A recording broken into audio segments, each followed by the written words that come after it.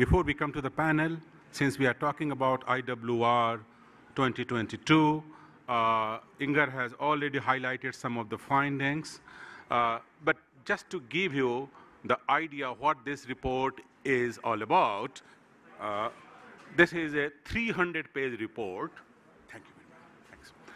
300-page reports, and with 25 figures, around 72 tables, appendices, deep dive into the data, the assets and production boundaries, and then estimate what Inger mentioned, manufactured or produced capital, natural capital, and human capital for 163 countries for 1992 to 2019.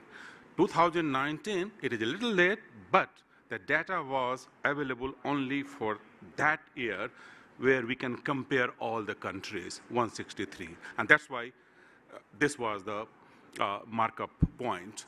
The data is all from the UN sources.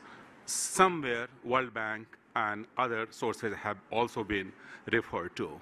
Now, inclusive wealth is basically an idea to strengthen wherever GDP has the limitations. And of course, we have to hear more, from the panelists. Give you 5 findings in 5 minutes. Can we go to the next slide, please? So finding number 1. So this is 1992 to 2092.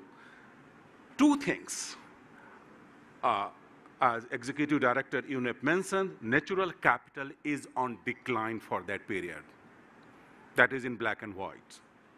Second, the rate of growth of GDP is much higher than the rate of growth of inclusive wealth.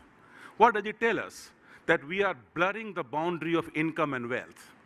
And long back, the person who gave this idea, late Simon Kuznets, had warned us, mixing income with wealth is a very bad economics. That is what we are doing if we are not accounting for depreciation or depletion of natural capital. And that is very clear from this report, that we are mixing income and wealth. For sustainability, it's a bad economics. Next. In many parts of the world, we are consuming beyond our means. So that means that in rate of growth of inclusive wealth per capita is less than 1. We are not growing, and you can see the gray area. Unfortunately, many countries who are consuming beyond their means are in the south. That is what the data is speaking. We are not saying anything. This is the data.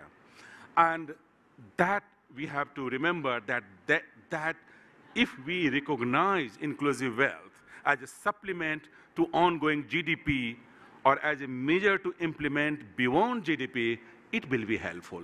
Third slide, please. Okay, this is, many of you have been working in climate change. Rise in temperature has adverse impact on the resilience and condition of natural capital. In fact, on the y-axis left, it is natural capital, and then on this side, right-hand side, it is CO2 damages, CO2 rise, and you can see that as the temperature rise, there is a decline in natural capital. So climate change induces decline and depletion of natural capital. And that, once again, this report proves that the biodiversity and nature are not disjunct concept from the climate change. They are interrelated. So the data for 1992 to 2013 on climate change and the natural capital also confirms that. Again, one clarification, which since this is being live, live broadcast on live, when we are measuring natural capital, it is not the market price. It is the accounting price or the shadow price, because market price does not capture many of the side or adverse impact, what economists call externality. So in this case, we are using accounting price, and that should be helpful. Can we go to the next slide, please? This is interesting.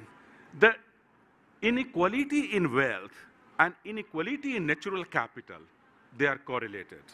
Once again, the depletion of natural capital or decline in natural capital induces economic inequality through inequality of inclusive wealth. We all know there are many ways to measure economic inequality, whether it is Gini coefficient or public wealth ratio, 20-20 ratio, and so forth. By all criteria, it has been found for the data that natural capital declining means more inequality in society, in economic system. And here, one more very powerful reason to invest in restoration and halt the decline of natural capital. This will have very good impact or favorable impact on inequality.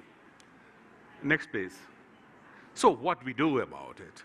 Certainly, this is a global data. We need to do it more at the country level. And so we need to pilot beyond GDP inclusive wealth in selected countries to come out more powerful and compelling insights. Second, we must, that is what we have been talking, invest in sustainable natural capital management for reducing economic inequality. This is a powerful message. One more reason that you can see the synergy between management of natural capital and reducing economic inequality and opportunities, which unfortunately has gone up in post-pandemic era. Third, develop a strong community of practitioners. That is where the challenge is, because we are also working in the countries, and the country needs to be supported through the through the capacity in data, in methodology, in exchange of lessons learned across the countries. Those are the things will happen if we have a strong community of practitioners who can really give a sanitized version, a simpler, cleaner version of how to implement inclusive wealth and beyond GDP. Of course, engagement with financial institutions, Inger mentioned the treasury and development, that if we bring wealth in place of GDP, how the lending changes, how the borrowing changes, how the project evaluation changes, these are how monetary policy can recognize, how the bank rate can recognize this, how the management of sovereign wealth funds can recognize. That is the next course that we have to see and how it helps. There are literature, there are scientists who are saying that bringing wealth into the picture will certainly help even the business firms and corporations. And of course, we have to design a range of fiscal and monetary policies, trade and investment based on inclusive wealth. That should be the way forward. So that is what a group of authors who have been drawn from different parts of the world, geographically and gender-wise balanced, they all are the acknowledged experts of the discipline from ecology and economics. That is what they have come out with. So I am presenting this on their behalf. I will stop here and would invite Dominic Sharon to moderate the next panel discussion. Dominic, please.